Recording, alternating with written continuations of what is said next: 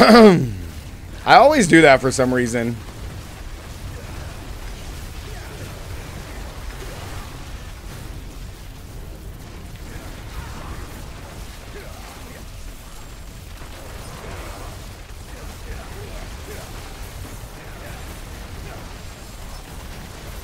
What's up, guys? War here. Welcome back to the channel. So today we're bringing you the crowd pleaser fan favorite ball lightning build. As you guys seen in the footage, not only does it just smack everything in the game, includes Uber Lilith, but it's obviously the best build in the game. So I'm going to break down everything you need from the skills, the gear, the vampiric powers, as well as a very awesome Paragon board. So first, let's get it out of the way. I got to give a huge shout out to Nuax and my community over on Twitch for the build and the shell for all of this. We came in and we had one from last season and we adopted it and changed it. So big shout out to him and the community over on Twitch. So let's hop into this and break everything down and just kind of the setup that we have and some changes in gear pieces that you guys are going to be able to use if you don't have certain ones. So starting off, we are doing Firebolt. The reason that we're doing Firebolt is because we are going to be using it in our enchantment slot. Okay, we got Firebolt in our enchantment slot. This is going to allow any damage that we do to cause burning to enemies, but more on that later. Now, we're not running a basic in this build, as you guys can see here. We're not running a basic. Pretty much every version of the build that you can come up with doesn't run a basic. There's only a few that I've seen that actually run Arc Lash, which is really good for either increased move speed, but mainly for the additional cooldown for your skills. We're not opting for that, so no core or basic skill for us. Same thing with our core skill. We are also running 0 core skill. Okay, we're going to do 3 points into potent warding. Every time we do an attack, you're going to see our resistances go up. A big showcase here. We're at 62% shadow resist. As soon as I attack, we go to 70%. This is a very, very good ability. I really like this to kind of help you mitigate your resistance differences. So then we're going to do 1 point devastation for mana and then 3 points into elemental dominance. When we cast above 50, our mastery, which is ball lightning, will deal 9% multiplicative damage. Now, in my original version, we did run ice armor, and you're probably asking, well, War, why aren't you running ice armor? Well, we just don't need it. Now, I will say during the leveling process and until you can fix your mana and resource issues, definitely run ice armor with the first node for mana regen. Once you're able to kind of handle all of your resource gen, you no longer need it, at least in this version. So starting off, we're going to be doing Flame Shield into Mystical Flame Shield. This is just going to give us a mana's cost. If you feel like you are struggling in your squishy, you could do Shimmering for even more heal, but I find you don't need that. You just smack everything, you kill them, you heal up with every single attack, so do this for just some even more spam. Then, of course, we're maxing Teleport into Shimmering. Whenever we teleport, we get damage reduction. This is huge. We got 1 point to Elemental Attunement, so that way, on a lucky hit, it'll reset one of our 3 defensive skills. Mainly, we always want Teleport, or we hope that Teleport gets reset, but the other 2 are good as well. We are maxing out Glass Cannon for 40% more damage, or increased damage, but we take more damage. If you don't want to have this so maxed out, that's fine. You could just reduce this down, but the increased damage is really good. Then, of course, Frost Nova into Mystical, so that way everything is vulnerable. Now we're going to come down and we're going to take Lightning Spear. This is a big change in the build. Typically, I don't really like Lightning Spear, but after playing it, it's actually really, really good. So we're going to put Lightning Spear into Invoked. Lightning Spear stuns enemies. This really helps us on a crit. This really helps us with all of our damage multipliers when we perform CC onto an enemy. Now, we do manually cast this, and then Unstable Currents will also cast this. Keep in mind that when Unstable Currents is active and it's going, and it fires a Lightning Spear, it's going to apply all these nodes that we have on there. So just keep that in mind when you're using Lightning Spear just in general or any other variation of the build. Then we have Alignment Elements for more damage reduction, and then we max out Mana Shield for damage reduction as well as Protection for barrier. We should always have a barrier. With as many balls on the screen, we should always be hitting enemies and always have a barrier. Every skill that we have is a cooldown except for Ball Lightning. There is no reason why we don't have barrier. Next, we're going to come down and we're going to take Inner Flames for increased damage to healthy enemies. But more importantly, Devouring Blaze, so we get the increased critical strike damage, which is why we have Firebolt enchantment in our slot. Every attack is causing the enemy to be burned, and then we deal increased crit damage against burning enemies. If they're immobilized, which will happen from our stuns, the bonus is increased. Next, of course, we're doing static discharge for a chance to form crackling energy into invigorating conduit, which upon absorbing it, this is one huge way to fix our mana issues for this build because it is mana hungry. Everyone that we pick up gives us 12 mana. You see our resource, our mana just refill instantly, as you guys saw in the footage. And then, of course, our main skill, ball lightning into wizards. Every time we hit the same enemy for 4 times, we spawn crackling energy. It happens every 2 seconds or every 2 times per cast. And we just spam this. Even though it costs 31, all of our reductions, it's going to be nuts. We just spam it. You never have to use mages. Then we're going to come down to our ultimate. We're doing unstable currents, because that way when we use this, we have a chance to cast either another ball lightning, another lightning spear, and we also have a chance to cast either charge bolts or chain lightning. Very, very good ultimate, and we get increased attack speed when we do this. And then, of course, we're not opting for Supreme. We don't necessarily need this. I don't think you need it. I've tested it with and without. I don't think you need it. Then we're going to do coursing currents. Gives us a chance for more crit strike chance. And then electrocution. So when we're dealing lightning or shock skill damage to enemies, that after they've been crit, they deal less damage to us. We should crit more often than not. And then down to our key passive. Now, this is where a lot of people kind of go back and forth with variations of the build. A lot of people really opt for Veer's Mastery because close enemies, this is basically a melee build. You're going to be taking increased damage, or they will be, from our shock skills, and then they deal even less damage to us. So this is one way to appear more tanky, and then crit strikes increase these bonuses by 25%. So really you go to 40, and then you go to 45. This is really good. However, I really feel that overflowing is just better. So when we pick up a crackling energy, when it hits an enemy, every time we pick it up, we don't care about the damage that crackling energy actually does. It's each time the enemy is hit by one, our shock skill cooldowns are reduced. And then it's reduced by an even larger percentage when we're doing it against elites. So our shock skills that are on cooldown are going to be unstable currents, teleport, very important, and then lightning spear in this case. If you're opting to not run lightning spear because you're running ice shield, then it's really just unstable currents and teleport, which is even better. So every time our shock skills are going to deal damage, we're going to be resetting these skills. It's insane. I highly suggest never not running overflowing energy. Now, as you guys saw in our enchantment slots, we have Firebolt, but we're also running Ball Lightning. This is where we're going to have a chance to just spawn another one. This is just more and more Ball Lightning. It's really great, so that way we don't have to spam every single one. Now, into the gear, the juice, okay? Now, there's going to be some few options here, and we're going to talk about a few of them. Now, the main ones, we're going to swap these out. As you guys can see, we're going to swap these out for our normal stuff. You can really just end up using Snowfield, which will give us with if you're using ice armor. Otherwise, you want to be using Godslayer Crown. This is going to give you a huge damage increase because when you stun, freeze, or immobilize elites, you pull everybody in like you would a remnants, and then you do increased damage to everybody for 3 seconds. Up to 60% is a huge damage multiplier. But if you don't have that, you can run a helm like this one and just have ice armor, or you could do disobedience. You could also run something unwavering, so you take less damage against crowd controlled enemies. So there's a lot of options here if you don't have Godslayer. It isn't required, but you will get a huge boost from it. Next, of course, is remnants. This is by far the best chess piece that the sorcerer has. This is going to pull everybody in.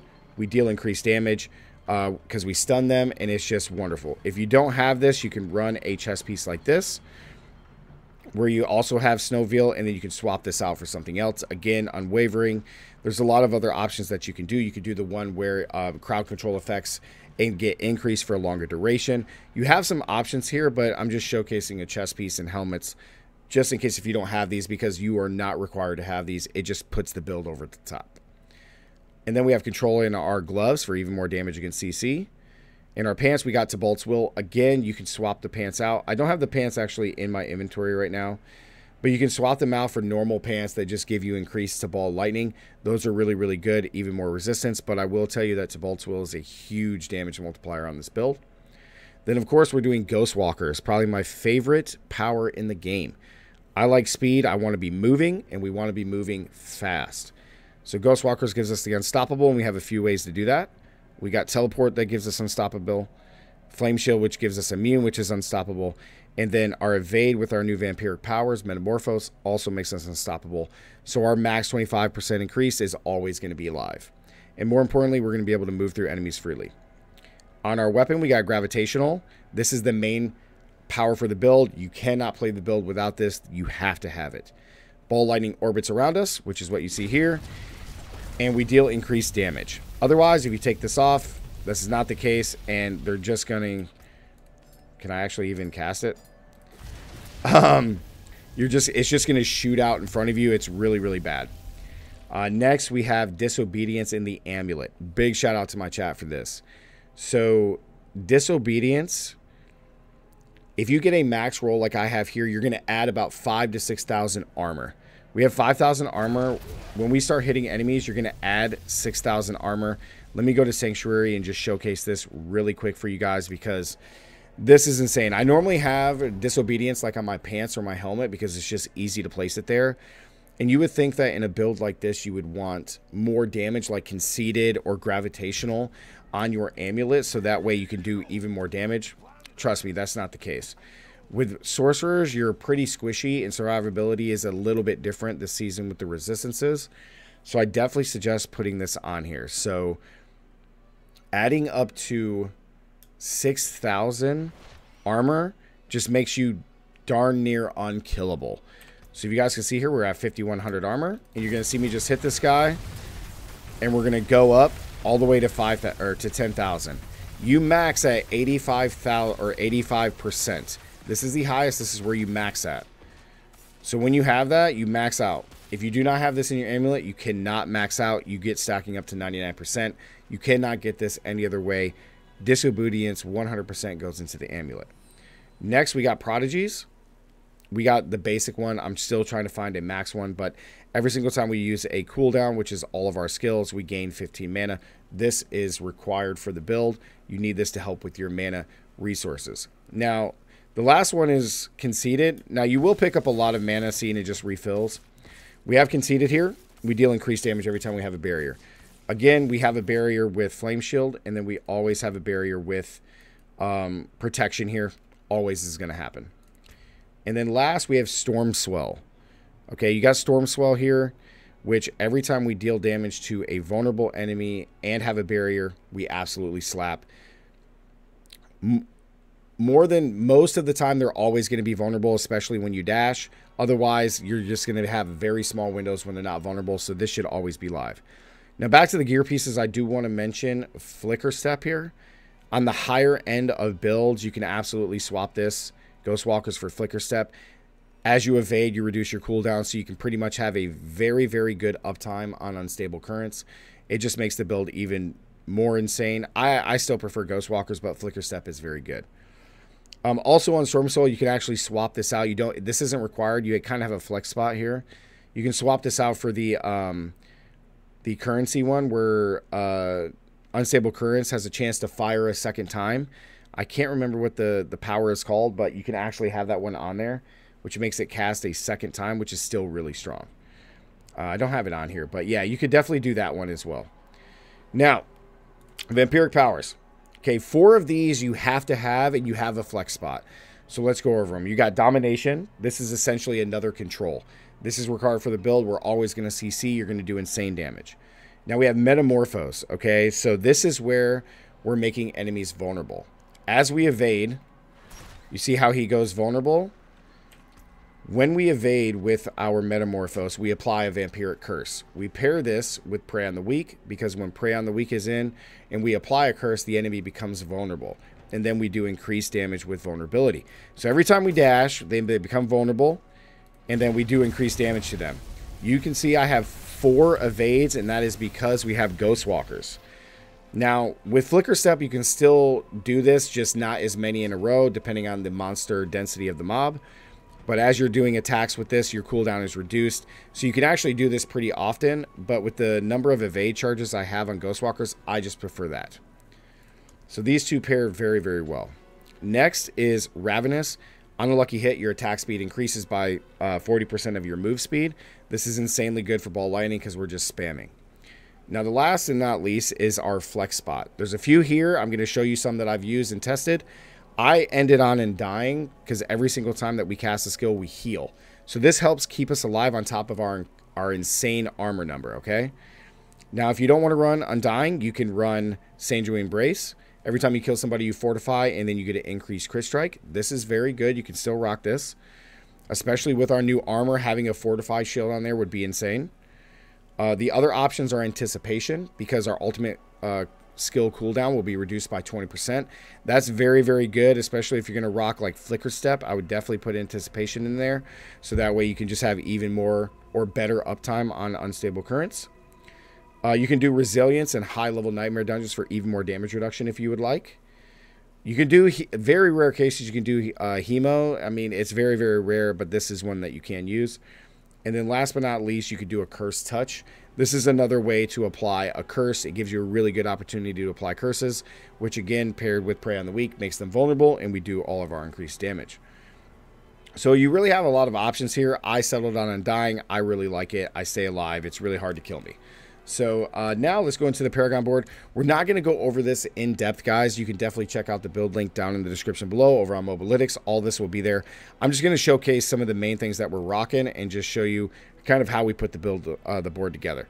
So we're doing all the burning effects. So we got Flame Feeder for more damage and increased damage against burning. On this board, we're doing Elemental Summoner, and we're going to be doing Control. This is required for the build. Then we're doing Tactician. We don't have this maxed yet. We're still working on it, but it's going to make these two nodes here do increased damage to burning, as well as more of our main stat, which is just going to give us more resistance, as well as just give us more, what is it? What's the other thing that intelligence gives? Skill damage, which is huge for Ball Lightning. After that... After Tactician, we're going to come down and grab our Enchantment Master board, and we're grabbing Territorial. Again, we're basically a melee build as a mage or a sorcerer, so the increased damage and damage reduction is huge here. Then we're going to be taking Ceaseless Conduit, and we're going to be taking Destruction. Huge crit strike damage. We crit pretty often, so the crit strike damage here is insane. And then every single time that we crit, we do increase damage up to 12% multiplicative. It's kind of bonkers. Then on our last board, we're doing Static Surge, and we have Adept. This is really good because it gives us increased mastery skill damage, which that's what Ball Lightning is. And then the increased area of Ball Lightning is really nice as a secondary, but we really just have it for the mastery skill damage just to put it over the top. So that is the board. All of it will be down in the description below, guys. Make sure to like the video. This build is insane. It's arguably, in my opinion, the best build in the game. However... Rob is making a hard argument for that with some of the Barbarian builds. But yes, this is Ball Lightning that I'm loving for this season. I'm having the most fun. Like the video, comment down below. And as always, stay gaming. I'll see you guys in the next one. Peace.